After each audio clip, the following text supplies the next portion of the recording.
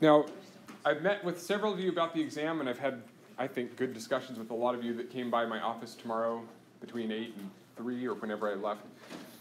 And some of you asked me to provide this information, which I had provided after the last test as well. I'm not sure it's necessarily useful, but for those of you that wanted it, this is the assignment of the different exam questions, the point values of those questions, how they were related to the tasks from those two chapters, mitosis and meiosis. I just numbered the tasks and wrote down which question applied to which of those goals for those topics. And then specifically, some of you had asked about which of the questions were supposed to be the different Bloom's levels, easy or factual recall, that is, F-ish level questions, to the more advanced Bloom's level, like create things, which are the more A-level questions. And not surprisingly, most of the class wound up getting questions like 1 and 5 right, and less of the points on the higher value questions. So for what it's worth, you asked for it, there's some information about the exam. Are there any questions about anything, topics, course content, course mechanics, before we get going?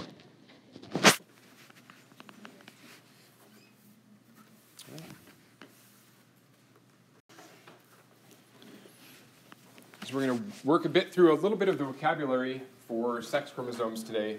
Specifically, we're going to talk about the X, Y, Z, and W chromosomes in the terms heterogamety and homogamety. We probably will not do, we have been covering, of course, over the last several classes, chi-square testing. In the context of today, we're going to get to the context of the genetics of sex. What's your expectation for how many children from a couple should be boys versus girls, or XY versus XX?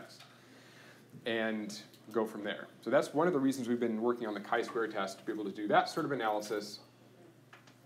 And we probably will not, in this topic, but next topic, talk about activation and repression. So those last two vocabulary items down there on the left, more related to genes and the central dogma, which we're getting into as soon as we finish with sex chromosomes. And at this point, we've been talking about the bottom two tasks there, using statistics, so coming up with expected outcomes and then testing the expectations with observed data. And we've already talked about the bottom point, which is why do we have approximately the same number of XX and XY humans. We're going to review that as part of today's class. And finally, one of the keys for today is that top task. We're going to talk about predicting sexes based on karyograms. We've been looking at chromosomes a lot this semester.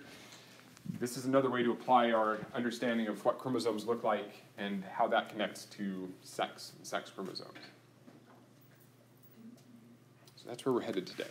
X, Y, Z, W chromosomes and predicting the sex of individuals based on their karyograms.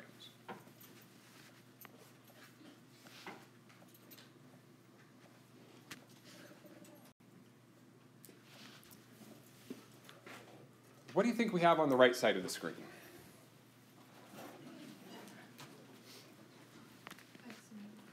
X and Y chromosomes. Okay, which one's the X chromosome and which one's the Y chromosome?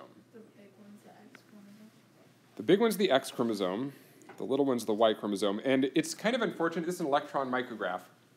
Not the usual way we're used to looking at chromosomes, but it's another way to not photograph them, but micrograph them. Take microscopic images of them. They're not called the X and the Y because they actually look like an X and a Y as shown up here. That's not entirely true. By the way, there's one sister chromatid, one of the two double helices, the two sister chromatids at metaphase, which is when this micrograph was taken. So likewise, you can't see really the short arm of the Y chromosome, but it's got one sister chromatid there as well. So one of the key things about the Y chromosome is it's a lot smaller than the X chromosome, but it wasn't always like that. The X and the Y chromosome, 300 million years ago, abbreviate that MYA, were the same size. They were another autosome pair. They were the 23rd autosome pair, chromosome 23. And we can tell this because we can look at other species that were derived from the common ancestor of humans about that length of time ago, about 300 million years ago, and look at the state of their chromosomes in other descendant species today. We can predict back, this is an evolutionary concept, what existed 300 million years ago. They were the same chromosome.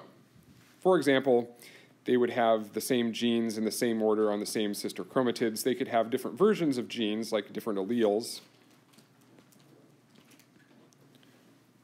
But the X and the Y chromosome used to be not X and Y.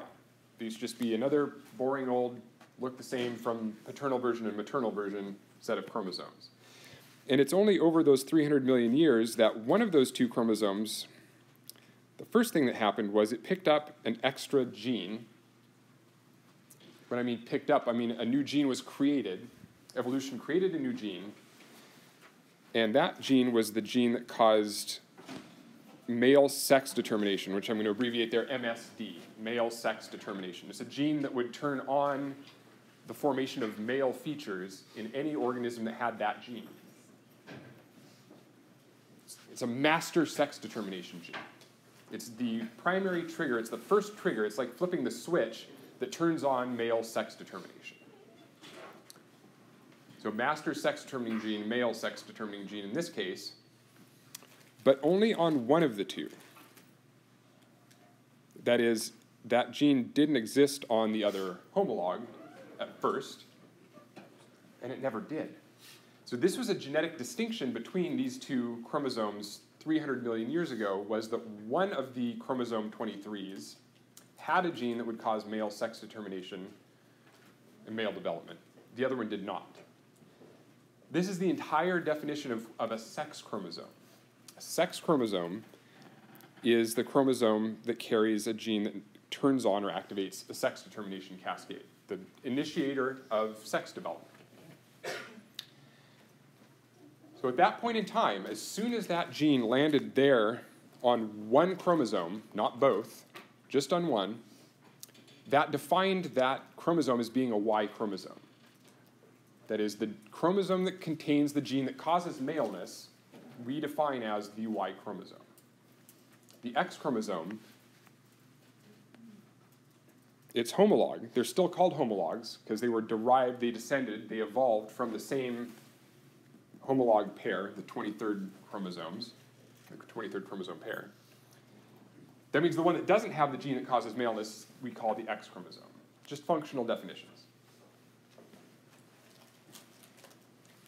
And since the period of time when the Y chromosome, as soon as it gained that gene that controls male sexual development, since then, it's been literally falling apart. And that's why it looks like it physically does today. Back 300 million years ago, you couldn't tell the difference between the two chromosomes, the X and the Y. They looked exactly the same, other than this presence or absence of this one gene. But the presence of maleness through a long and arduous series of chromosomal deletions and other just general falling apartness, the Y chromosome degenerated into its tiny self today. So it still has that male sex determining gene on it, but a lot of the other genes that it used to have 300 million years ago have all degenerated. They've fallen apart, mutations have taken over the Y chromosome. It's losing chunks of DNA regularly as it moves through time and moves from individual to individual, and now it's this sort of shrunken relic of what it used to be. And the X chromosome is perfectly fine. So guys were falling apart, but this tends to be what happens to sex chromosomes. And I hope that you will learn more about this in Biology 105 when you get there, if you're a biology major and you have to take 105, about why it is, the theory behind why sex chromosomes literally degenerate. They fall apart, they get degraded, and they just become these little runty things. And their main job then in humans is what?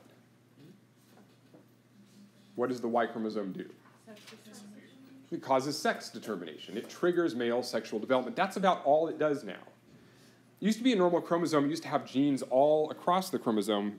Basically now, the Y chromosome has that sex determination gene, which the gene in humans is called SRY.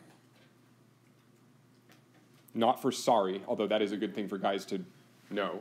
But guys,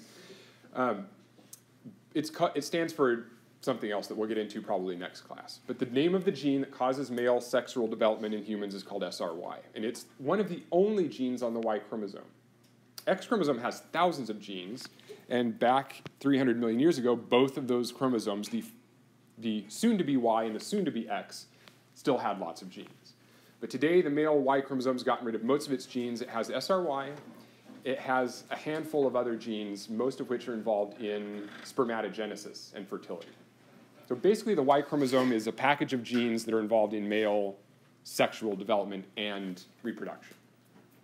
So before the male sex determining gene, how was that determined? Free for all? Okay, so that's a fantastic question. The question was, before we had a gene that controlled sex, what happened? How did sex determination occur? And you raised one possibility, which is that it could have been environmental sex determination. So it's important to note here, so thank you again for bringing this up, that these are heterogamety and homogamety are forms of genetic sex determination. It's not the only way that all the animals and plants on the planet do sex determination.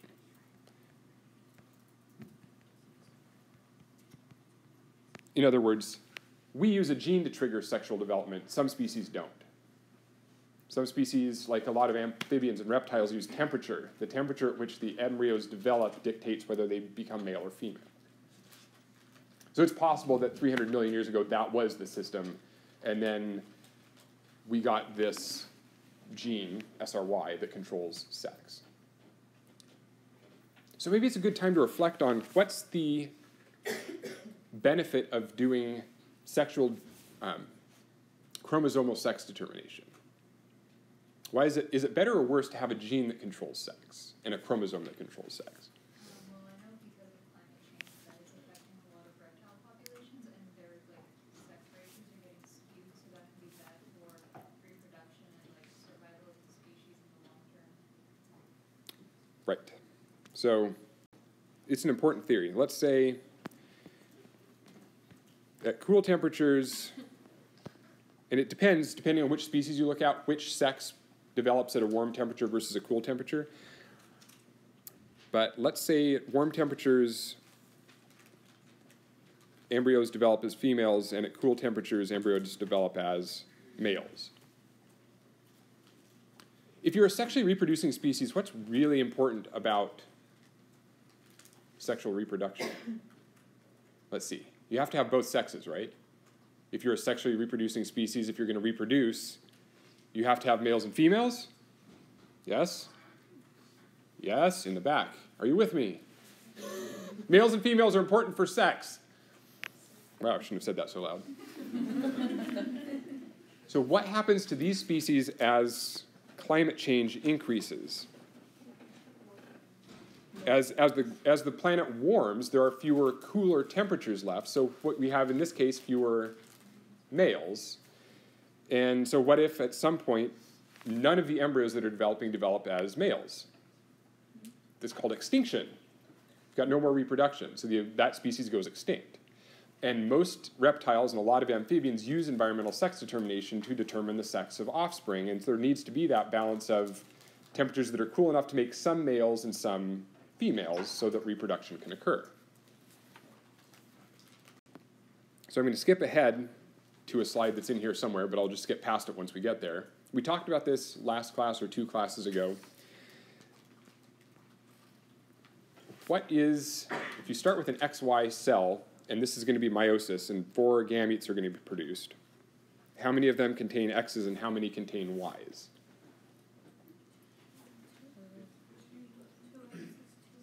We go synthesis, we get 2 X's and 2 Y's. They're all sister chromatids because, as we just talked about, these are all related chromosomes. They all used to be the 23rd chromosome. So they still pair up at meiosis, X's and Y's. And then at the first division, the X's will go together into one of the cells, and the Y's stick together.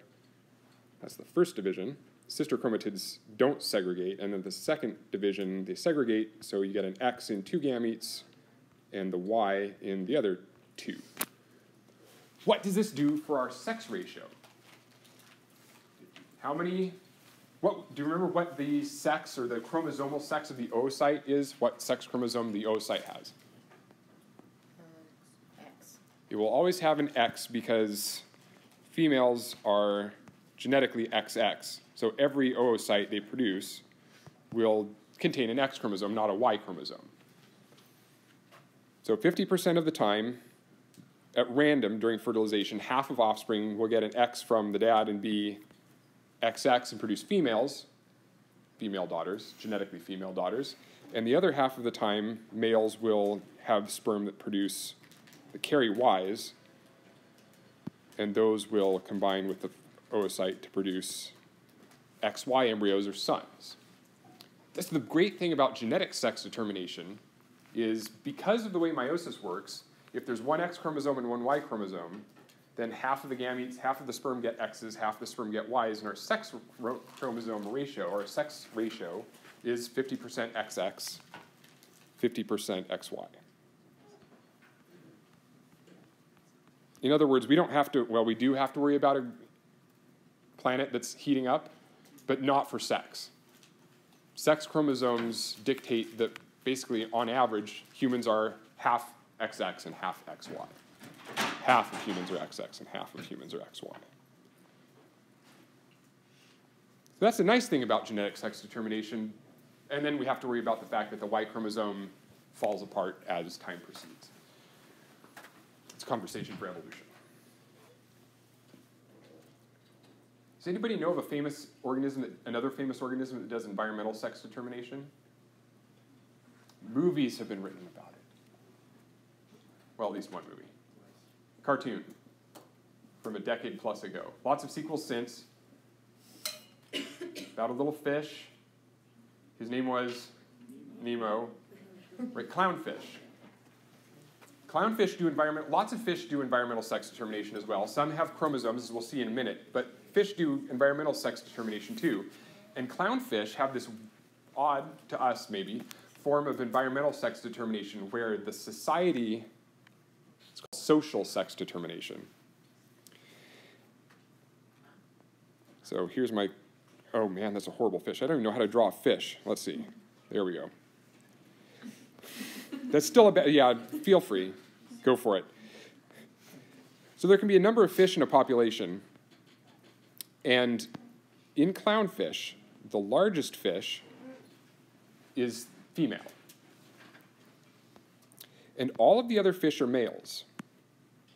So there's one breeding female. There's one female in the whole population that live around the corals. There's one, the biggest fish is a female. X, actually not X, no sex chromosomes, just a female. And all of the other fish are males. And the biggest male, let's say it's this guy on top here, is the breeding male, and he will mate with, cross with, the one female. He's the dominant male. All the other males are kind of small and runty, and they get like put down and suppressed by the alpha male. What happens if the big male disappears or dies? And the next biggest? Then the next biggest male is the biggest male, so he becomes the breeding male, and then he will mate with the female. What happens when the female dies or disappears? The biggest fish changes sex and turns from male to female and stops producing sperm and starts producing oocytes.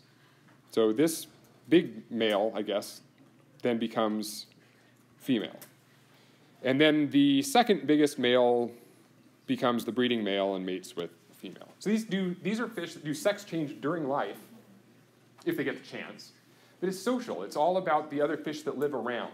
That somehow they can sense that there's no more female left, and somehow the biggest male produces the most hormone or something, gives them a signal to change sex and start producing oocytes.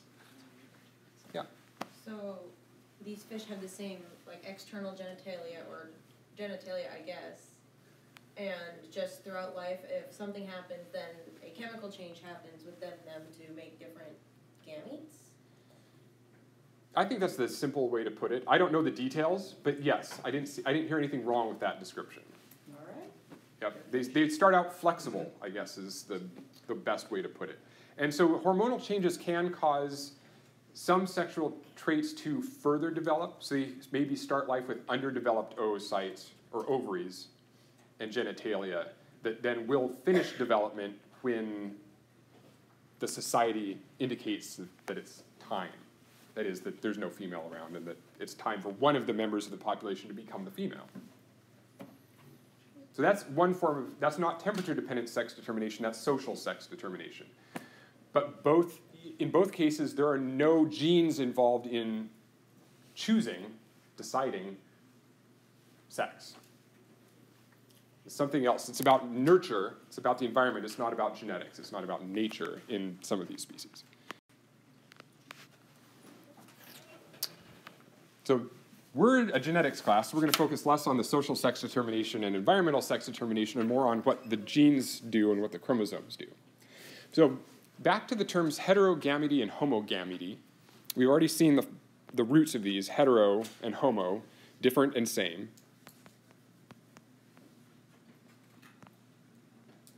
Like heterozygous and homozygous. Now we've got heterogamety and homogamety.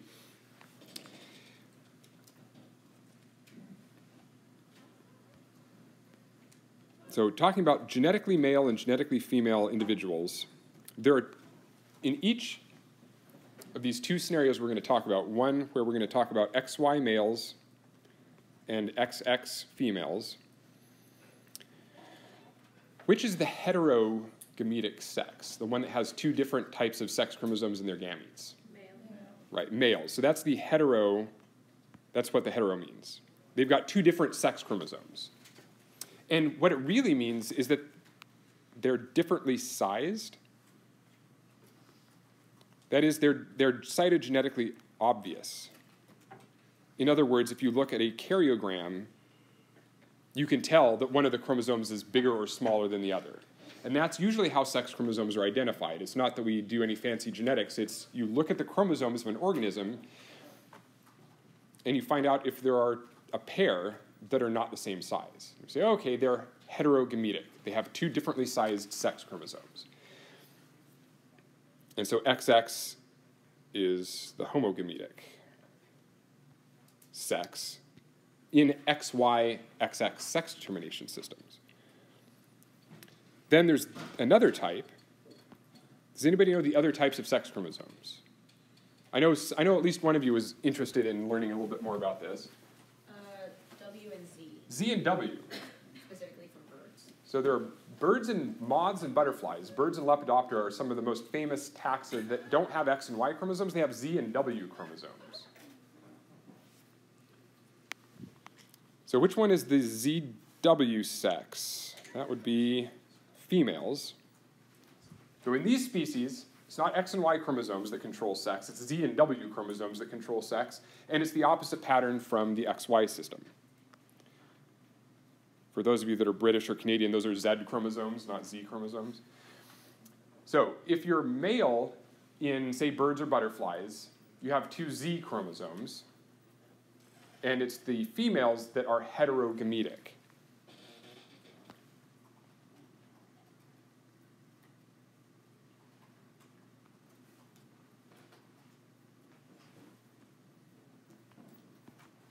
With my chicken scratch up there. So heterogametic, ZW. Two differently sized, or two different sex chromosomes. So based on what we learned last time about how sex chromosomes work, remember we compared XY and XX sex chromosomes in Drosophila and humans, fruit flies and humans. So what is it about the Z and the W chromosomes do you think that cause femaleness? What are the differences between females and males in that system? What are the genetic differences? Females are ZW, males are ZZ. So one of two things is going to cause sex determination in those species. Presence or absence of a W might do it. So females have a W chromosome, males don't. Or it's going to be the ratio of, or the number of Z chromosomes, like fruit flies do. Number of X chromosomes in fruit flies controls sex. 2 X chromosomes, you're female, 1 X chromosome, you're male. And the same is possible here in the ZWZ system. It turns out most of the time it's an active gene on the W chromosome much like it's an active gene on the Y chromosome that causes maleness, in ZW systems it's often, although not necessarily always, a female determining gene on the W chromosome.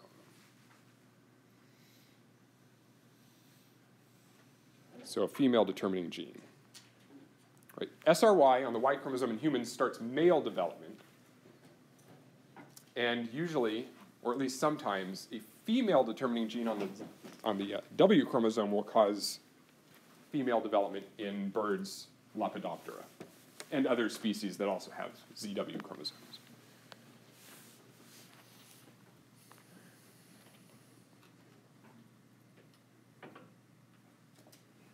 Any questions?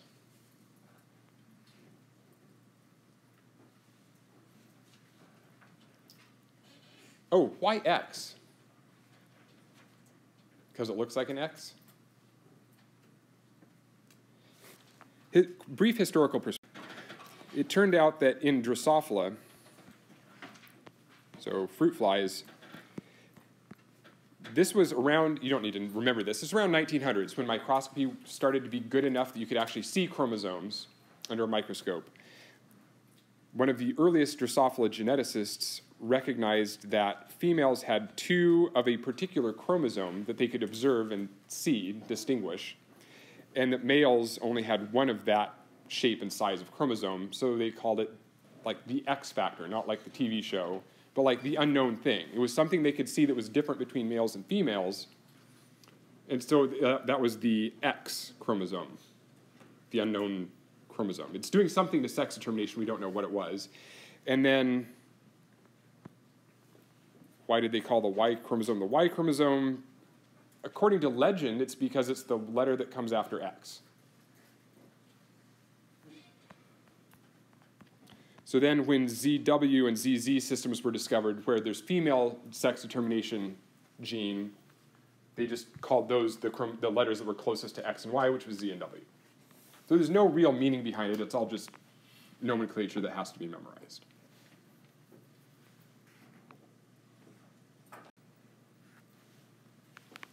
So to practice, let me introduce you to some of my favorite fish, the stickleback fish. We may have talked about this at one point early in the semester. So this is a group of fish. The 3-spine sticklebacks are shown in the picture. The brightly colored guy is a guy. It's a male, XY, and above him is an XX female. So in this species, when the males are ready to mate, that sex-determining gene, they don't have SRY. They have a different gene that controls maleness, but they do have 1 Y chromosome that controls male development. When it's time to mate, then that gene turns on the expression of other genes that causes him to develop the red throat and the sort of blue, shiny back. His eyes turn blue, and that's the signal to the females that he's ready to copulate. And then he tries to court the females and get them to mate with him. And there are multiple species of stickleback. So here's the 3-spine stickleback. Well, actually,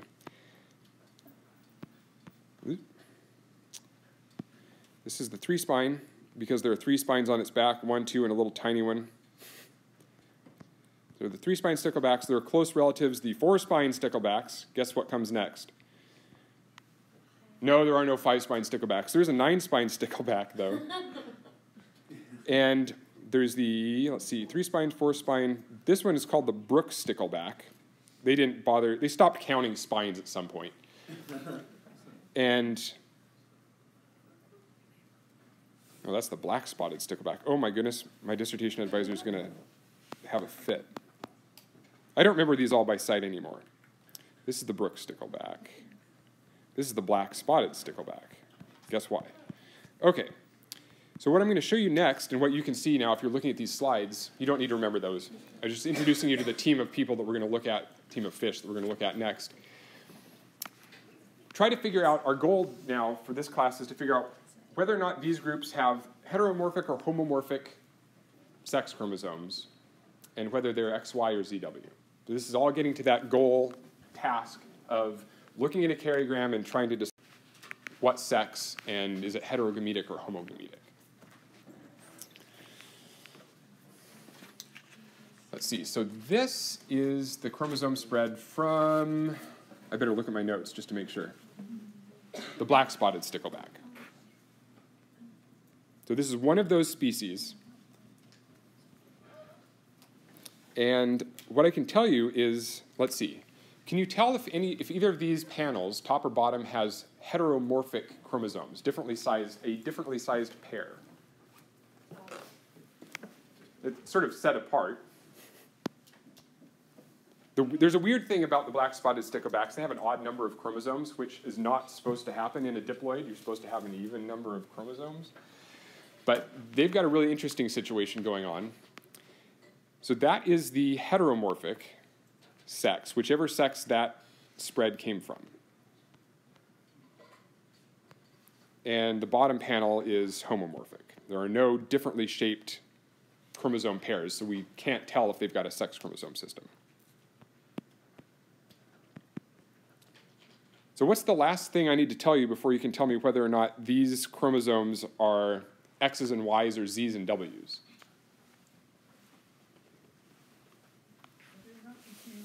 Right. What sex of individual did those chromosomes come from?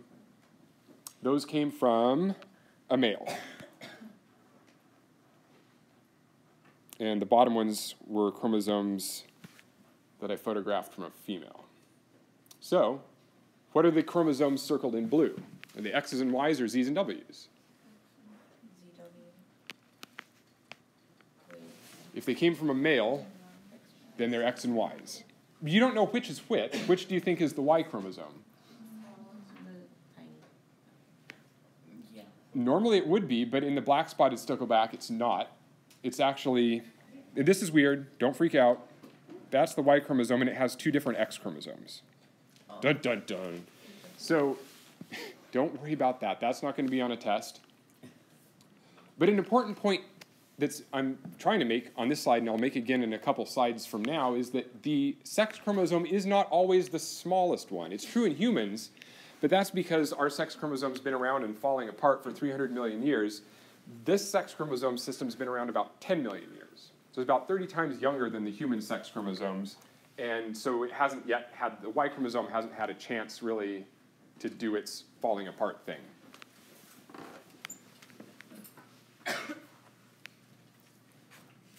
So that means that somewhere down here, one of those pairs is a pair of X chromosomes. I don't know which one it is.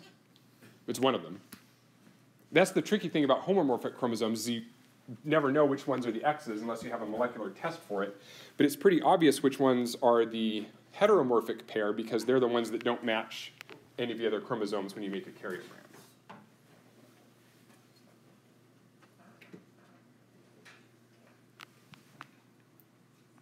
Any questions or concerns about this one? We've got two more examples to do, so a little bit of practice. Yeah? So you determined it was X and Y because you specified that it came from a male. Yes. What would you say that that would lead us to the conclusion that it was WZ? Okay, so good question. What happens when it's a ZW system? What would we have to see there? You'd have to see a heteromorphic pair in a female individual. And the way that I knew that those fish were males and females is because I looked at their gonads. So I could see physically that those were males and females that those chromosomes came out of. Likewise, let's see, what do we have here? I need to figure out which species this was too, because I can't remember this stuff. This is 9-spine stickleback. So different species, close relative, but a different species. And the top panel came from a female, and the bottom panel came from a male. Phenotypically female and male. The fish on top had ovaries and was making oocytes. The fish on the bottom was making sperm and had testes. So which is the heterogametic sex? Yeah, you're going to get tricked into always looking in the upper right-hand corner because that's where these always tend to be placed, either there or in the bottom right-hand corner. So these are XY or ZW chromosomes. They're XY. It's a differently sized pair. If it comes from a male, that's an X and a Y. And again, strangely, this is not always the case, the X is the smaller one and the Y is the larger one. You wouldn't know that just by looking at it, so that will not be something that I can ask you to determine. All we care about is that there are two chromosomes that are differently sized, and that indicates that one of them is a sex chromosome. Don't know which.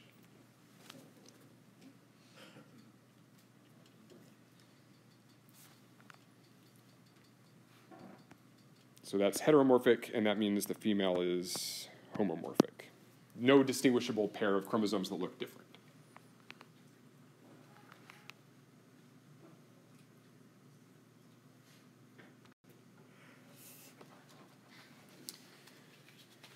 Finally, this better be the four-spine stickleback. Yes. So four-spine stickleback.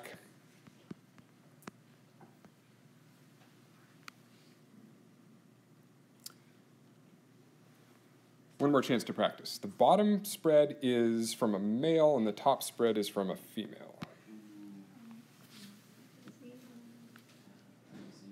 So that makes the heteromorphic pair Z and W. We don't know which is which. The fact that they're differently sized means one of them is one and one of them is the other. We need more information to know which.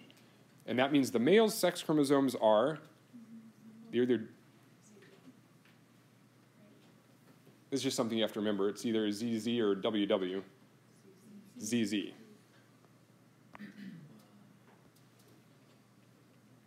In other words, the Z is the equivalent to an X chromosome in humans. It's the one that differs in number between the sexes in a ZZ-ZW system. And I don't know which pair. Let's pick a pair at random. That could be the Z's. I don't know. Whatever it is, it should look the same as whatever the Z chromosome looks like in the top panel.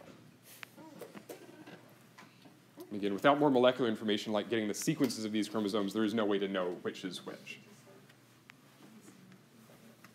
Right. So you know the sex of the individual, the phenotypic sex of the individual, look for a heteromorphic sex chromosome pair, and then the combination of those two pieces of information tells you if it's a ZW or an XY system.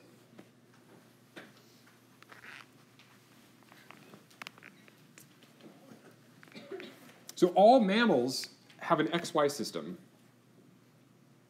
All mammals, every mammalian species, except for a couple of weird exceptions, there are some mice that do some weird things that are not typical for XY systems. But in this one group of fish, these are all the same family of fish, different genera, so they're a little bit genetically and ecologically and evolutionarily distinct, but they have 4 different types of sex chromosome systems. I didn't show you the 4th one, but there's the XY system, there's a ZW system, and then there's the one with the 2 X chromosomes, X1, X2, Y. So for some reason that nobody knows, sex chromosomes in fish are extremely, we call plastic. Sex chromosomes are able to change really quickly from species to species, which is not true in humans and other mammals.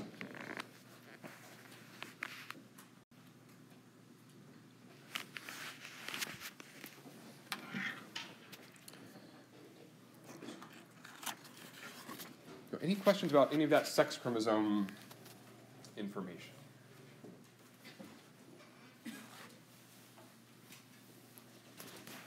Plenty of chance next class to ask more questions about it as well. So finish up chi-square analysis, or maybe finish it up. There were a few questions that I asked you to prepare or work on for today. Here's one of them. Does anybody have an answer or a question about this? College friend has 3 kids in a row. My college friend, true story, not surprisingly, have 3 kids and they're all girls. So what's the probability that their next kid, if they had one, would be a boy? 50%. Right. Doesn't have anything to do with the past. The past is the past. Every time you have a kid, there's a 50-50 chance, assuming that the dad is XY, there's a 50% chance that the next kid would be a son. So the statistical question that is, how many times do you have to have kids and try to have a son before you say, Dad, there's something statistically significantly wrong with your sperm? Right, you have to get a p-value of less than 0.05. P-value, okay. Yeah, exactly, maybe I shouldn't go there. So, is it statistically significant that they had 3 girls in a row?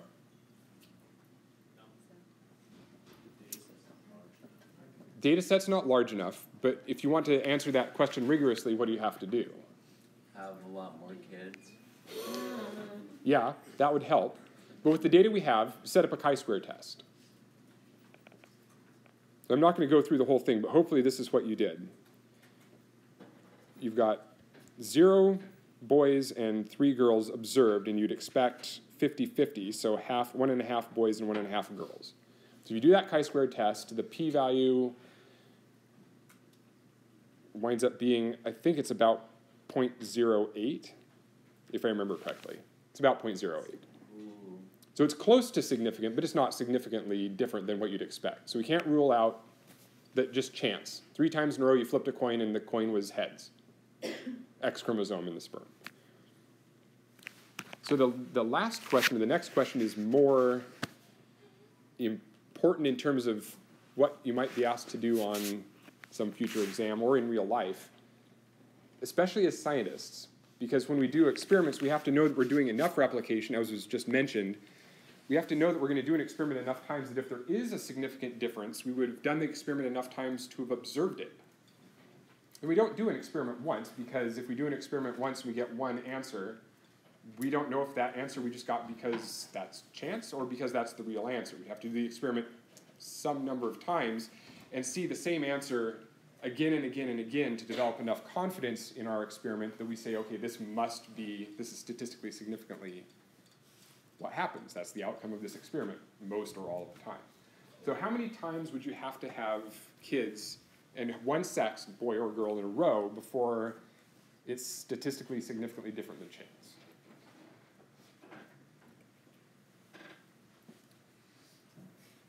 What would you do? I mean, how would you solve this problem? If you were the couple and you had one more kid and it was a girl, then how would the chi-square table change? It would be 0 boys, 3 girls, 4 girls. 0 boys, 4 girls. 2 each. So then the expectation is 2 each. So then you redo the chi-square test. And you find out, has the p-value dropped below 0.05? And you just keep doing that until you get to a p-value that's lower than 0.05. And it turns out, in this example, this is as far as you need to go, because 0 and 4 is statistically significantly different. It's just below 0.05.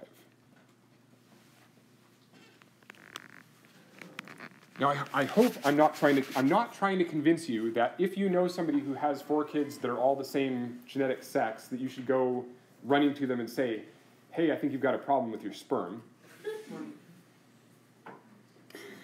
Because even statistically significant differences can be just chance. This means there's a 5% chance, p of 0.05, roughly speaking, means there's a 5% chance that you get 4 girls in a row. I want to say by bad luck. That's not what I mean. That's what I was going to say. I probably shouldn't have said it at all. Now it's on a recording. But I hope you understand what I'm trying to say, which is that if you're expecting an even sex ratio and you see one sex 4 times in a row, that's unlikely, but it's not impossible. And that's what this p of 0.05 means. There's a 5% chance, looking at 4 kids, that you would have 4 of the same sex just by chance.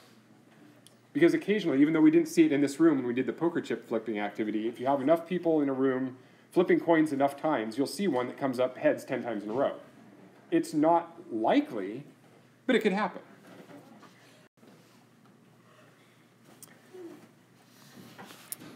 And we already talked about this, so I'm not going to go over it again, other than to mention what I meant by this question. What is the expectation for independent assortment in meiosis? Is, getting back to that question of if there's an XY, just as an example, cell that undergoes meiosis, the expectation is that half of the gametes will get 1 chromosome and half the other homolog. So that could be X's and Y's, or it could be chromosome 1. We could do it a different way. We could say that that's chromosome 1 paternal and maternal. You'd expect the same outcome in those gametes as well. 1 paternal in 2 gametes, chromosome 1 maternal in the other 2 gametes. This, to be explicit, is spermatogenesis because I've drawn all the gametes equally sized. But this happens in female gametogenesis as well. And where we're going to head eventually with this, but I like to start with chi-square and meiosis first, before we get to Punnett squares, is there's a combination. because you've got chromosomes 1 and X and Y chromosomes that are going into gametes independently of each other. Mendel's second law of independent assortment, which means that half of the X chromosomes will get the chromosome 1 from dad, and the other half will get chromosome 1 from mom, and the same will happen in gametes that get Y chromosomes. Half of the Ys will get chromosome 1 that's the paternal version, and the other half the chromosome 1 with the maternal version. We haven't gone through that in detail yet, but that's where we're headed when we get to Mendelian genetics towards the end of the semester, which we're kind of almost at.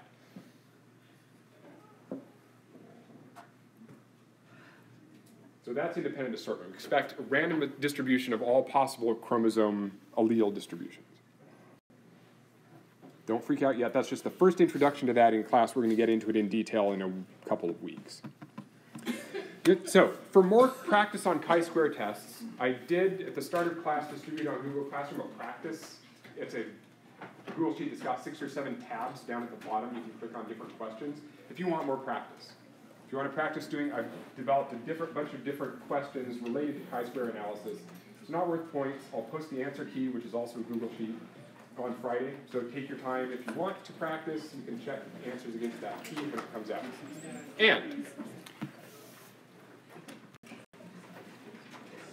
And we'll do this question 8.4 next time. This is us into the next topic. We're going to start the central dogma, finally, transcription and translation. So more to read and more videos to watch for next class, and one more exercise to try, please. See you next time.